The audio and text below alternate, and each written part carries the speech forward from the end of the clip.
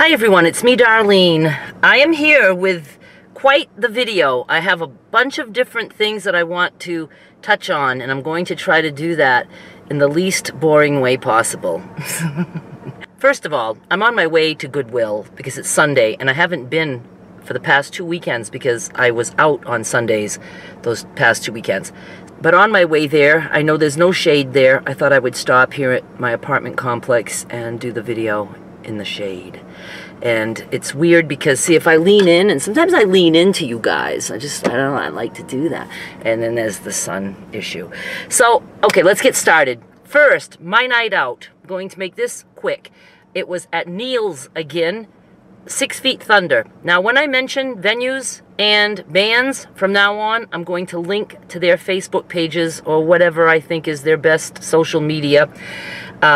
And so if you want to go check those things out, you can. I'm going to have a lot of stuff now in the description, so always go check the description. If you don't know how to do that, push on something and it'll open. I don't know. Sometimes it's under the video, but then other times, depending on your device, it'll be on the side, on the sidebar. So I went out with Derek, just Derek, and I knew quite a few people there. So I knew that was good. The place was packed, unlike the night before, because we had a storm and it was pretty much empty, but it was packed. I knew the band would be good. They're members from other bands, and they get together for this particular band, and I just knew I was going to love it. My only issue was I was heartbroken for much of the night because there just wasn't a good dancing crowd. There was people dancing. Derek's like, just get up and go dance with them. I'm like, I'm a little fussy still. You know what I mean? I don't want to dance with drunk women, but I ended up kind of dancing with drunk women. But, and, you know, and it just looked like whoever was dancing, it looked like two people. And Derek mentioned, because I love Alice in Chains, The Man in the Box. I'm new to that song, even though it's like, I don't know, 20, 30 years old, at least 20. And I'm like, you know, if I ever hear that in a club, I'm going to go insane. And Derek says, I think they do it. I'm like, they don't! Don't say that! Now, by the second set, I'm petrified. I have to find people I'm comfortable getting up with to dance with. And I'm so afraid that The Man in the Box is indeed going to come up, and I'm going to be, like, absolutely devastated if I can't get up and dance to it. And after a little while, I hear the first couple of notes. Now, Derek is sitting at a different table. I'm with the wife of the drummer, and he's had another table with Jeff and other friends. I mean, I stand up and I'm like, oh. And Derek's like, go, Mom, go, just go. And I was like, he wanted me so much to be able to dance to that song. He knew how important it was to me. And Danny's in Nashville, so I couldn't have Danny to dance with me. So I look at the stage, and 4 people are walking up. They look like they're in a little group. 3 women, 1 guy. And I was like, those are my people. So I just got up on that dance floor, and I was like, you know, like signaling, can I join you guys? And I had the fucking time of my life during that song. I just can't believe I got to experience something so awesome. I mean, the music, it just completely changes who I am. And I think it shows when I'm on the dance floor. But I just loved it. I loved it. I was like, if this is the only time I dance tonight, it was worth fucking coming out. But that little group of people, I think I might have danced with them again during the second set a few times. Third set, I stayed in my seat for the first song. They got up and I danced the entire rest of the third set. Yes, wet hair. And not like at Hadley's. That was insane. My hair was so wet that I was able to wring it out. I wasn't to that point yet. So I had a very, very good night. And then we hung out after. I was tired, but I knew I wasn't driving, so I didn't care because I went with Derek because he knew he wanted to stay. And he talked to some people. Got home at 20 minutes to 2 that night. The night before was 10 minutes to 2, so I got home earlier. Okay, so that was my night. Again, I will link below, and yeah, if you're in the area and you've never seen 6 Feet Thunder, you need to see them. I have a little list here of stuff I have to talk about. What do I want to do next? Oh yes, this is a big one. It's been on my mind for a year, and I tried to do it a few months ago, and I kind of failed, but I cut it down. I'm talking about my fabric business. First of all, today, this is March 26th, right now it's 2023, and it's the 1-year anniversary of my mother's death. Now, I want to pretend that my mother wants good things for me now that she's dead. she kind of liked to fuck my life up all her life, so I can pretend now that she's the mother I always imagined, and that she's saying, Darlene, be happy, don't let yourself have stress anymore. So that's the messages I'm pretending she's sending me. And I know I have the right to be happy, and I want to be happy, and I think it's scary to be happy because I'm still waiting for it to all fall apart, because I lived my entire life in a fight or flight mode. That's going away. I'm so excited. So my mother has decided that I need to stop my fabric business for good. I'm not really giving her the credit.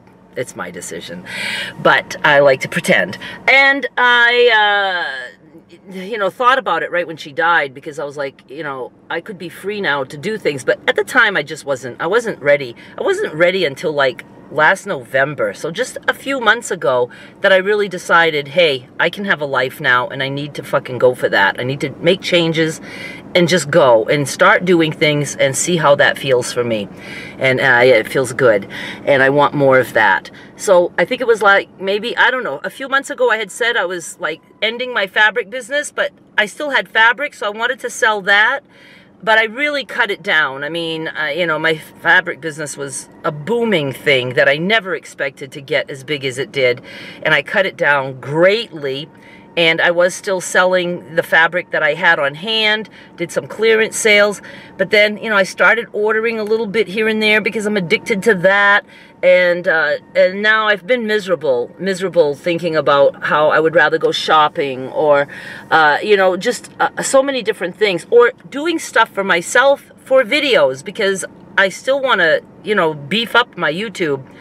I want to do crafts. I want to do sewing. I want to, make some shirts and show you guys how I do that. I want to do paper beads, crochet. I've been polishing my nails, because those of you who know me, I have an issue if my nails aren't polished, that I chew the skin around my fingers.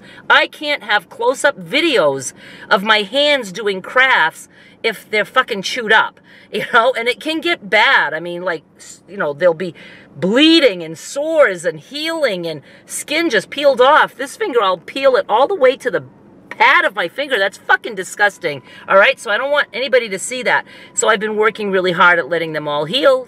They're healed, but now, am I doing those kind of videos? No, I don't have time, so I want to do that. And paper beads, I want so much to get back to paper beads. I love making paper beads so much. It's so relaxing for me. And again, I have to have not chewed up fingers to do that. I know it sounds disgusting. Go look it up. I can't remember the actual name of people who do that. It's all to do with anxiety. I'm also a hair twister, break my hair. So I do all those anxiety things, and I don't know, maybe that'll calm down after a while, but I have to keep my nails polished at this point, because, I'll be like, right away, the nail polish stops me completely. Okay, so, so I let my patrons and YouTube members, I call them my exclusive shoppers, I let them know that fabric business is indeed done. Now, I do still have fabric. I don't want to look at fabric for 2 weeks, other than continuing to work on the 2-inch squares king-size quilt top that I'm working on. It's going to give me time to just relax and cut some 2-inch squares for that.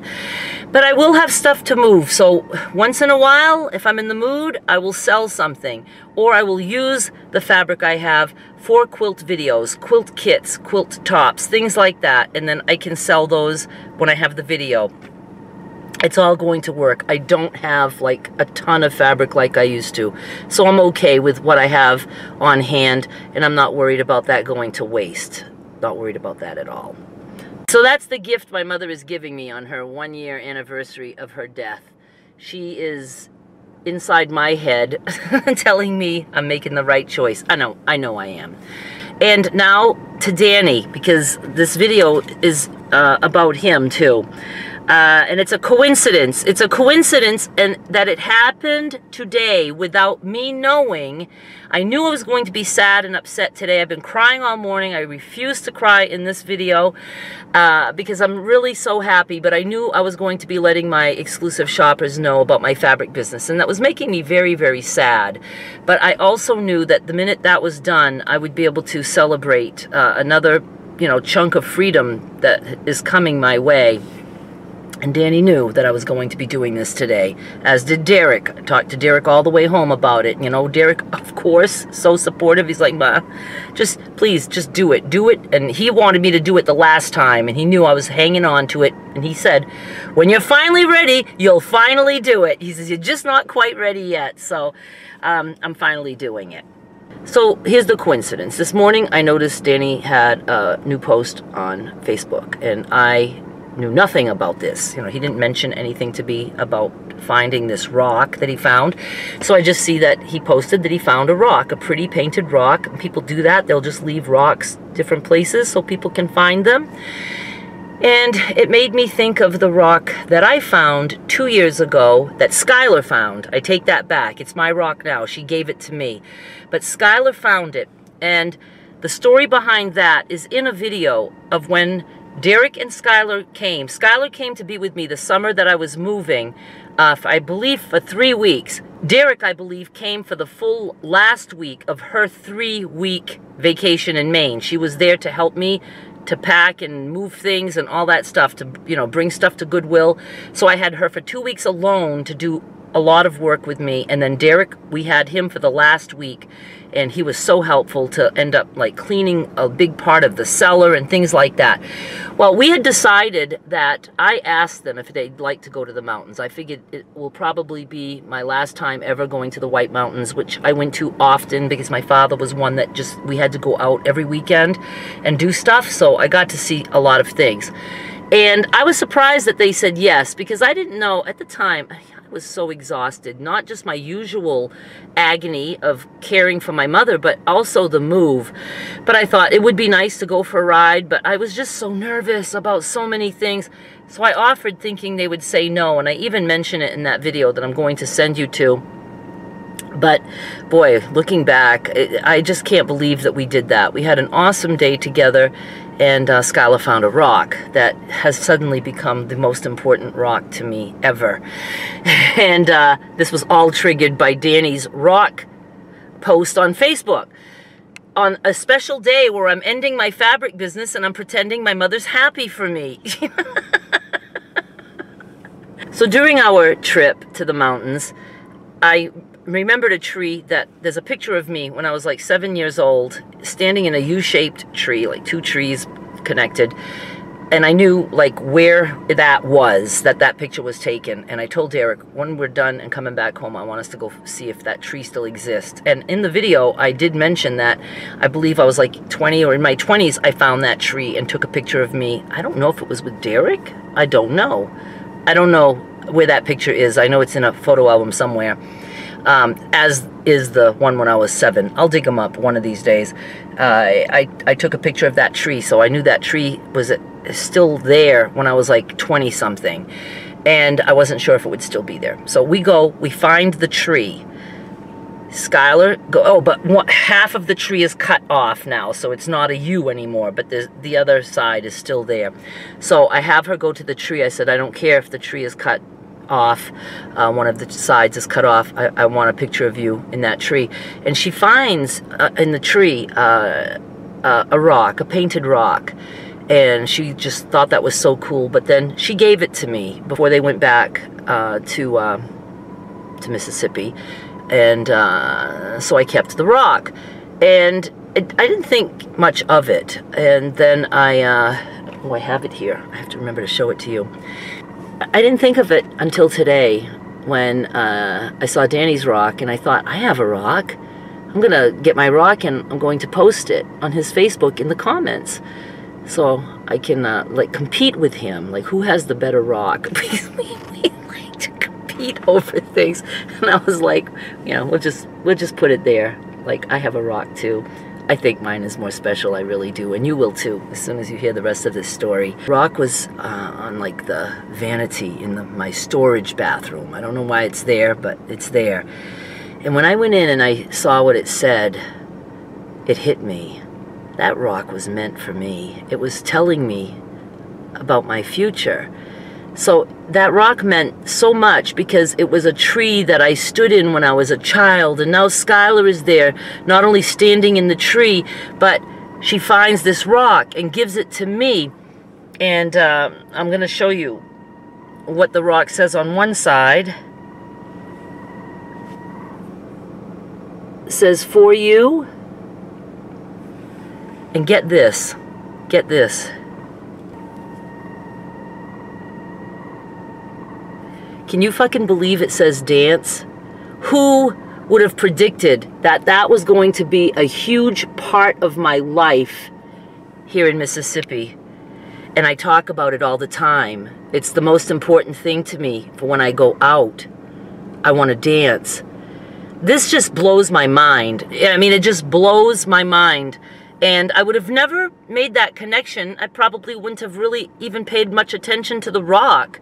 I mean, when Skylar gave this to me 2 years ago, do you think dancing was anywhere in my mind at all? I wanted to survive a fucking move and just be here and rot here. I didn't think I'd ever have any kind of a life.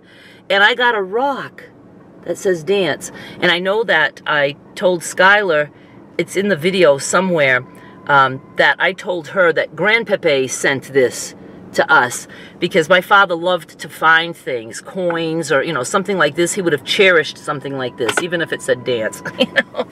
So that's my story. And now I want to send you to Danny's Facebook page, and I want you to, I'm going to have that linked, and I want you to give him a whole bunch of hearts or likes on that post. Just scroll down, you'll see it. The one with the rock, and then if you open the comments, you'll see my comments about the rock, and you can tease him and tell him my rock is better. No, I'm just kidding. But you can leave him a comment. Just, you know, be nice. I don't want to send people, you know, assholes to go hijack my friend's post, but do go leave him some comments. And the whole rocks thing, just, it blew my mind today. So it's important to me.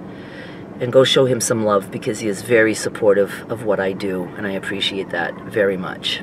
I just realized that my air conditioner has been making noise this whole time. I hope it's not annoying. I think that's about it. I'm going to go to Goodwill now and shop and just spend my day any way I feel like it. I am going out Monday night to Jeff's house, Derek's podcast sidekick, so I will not be going anywhere today. I need a little break, and then I'll go out again Monday night and then Friday night. So we'll talk about next weekend when it gets here. I'm going to link to my video. It's when we went on the Kankamagus Highway in New Hampshire. And it's a lot of scenery, some music. You'll see Derek and Skylar. You'll see me. I was a hot mess in that video. I mean, I was, you know, certainly heavier than I am now. I was sweating to death. It was summer, you know. And so, but I don't care. Go see it. Go see it. I'm getting cuter now, so I don't care if you go see me back then. So kidding. Go to that video, and even if you don't watch it or whatever, the comments are open on that video now. It has none because I just opened the comments for those. And so you can leave a comment there. Let me know that you at least visited that video. I would appreciate that. And you can watch it. It's not too long. You know, you might like it. And you'll see the tree. I believe, I'm sure I must have, did I include pictures of Skylar in that tree? How awful if I didn't. That was the whole point of going there. I don't know. I don't know. Go watch it. I'll watch it too, so I'll know what you're seeing. And then go visit Danny and seriously tell him my rock is better. He's giving his back. He's putting it back out there for somebody else to enjoy. I'm not getting rid of my rock. This is my little rock forever. I want a constant reminder that dreams can come true. You know, it's only been a few months since I decided I'd like to go out and hope to dance, you know. The first time was New Year's Eve, as a matter of fact. And I was like, okay, I danced New Year's Eve and it felt so good. So I was like, I got to keep going out and I got to keep dancing. And I have that rock to always remind me that I'm doing the right thing.